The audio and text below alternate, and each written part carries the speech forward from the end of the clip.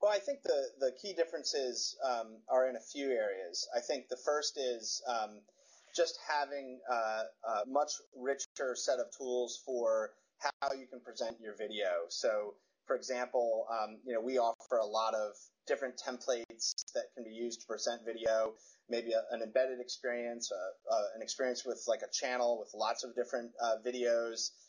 There's tools to kind of contextually integrate video into your site dynamically using web toolkits and APIs. So there's a lot more control over how video can be organized and presented, and that's a really important difference between just putting an embedded video in a page. Obviously, the brand control is related to that, which is, we really have seen this white label space really start to innovate in terms of how you can create very, very custom brand experiences around the video itself. I think another really critical difference is, people who run websites, they want to have vendors that they can rely upon to get support and assistance. And, it's sort of classic technology services businesses.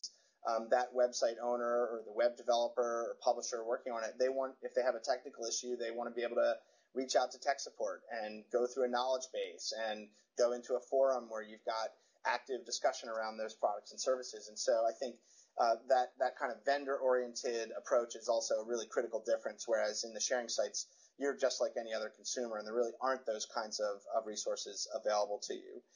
Those are, certainly some of the initial differences. There are many, many others, I think, as you start to get into things like the control over where you can distribute your content.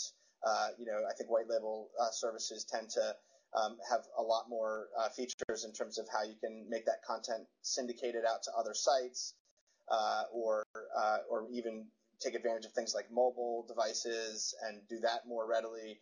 So I think those are some of the other differences as well.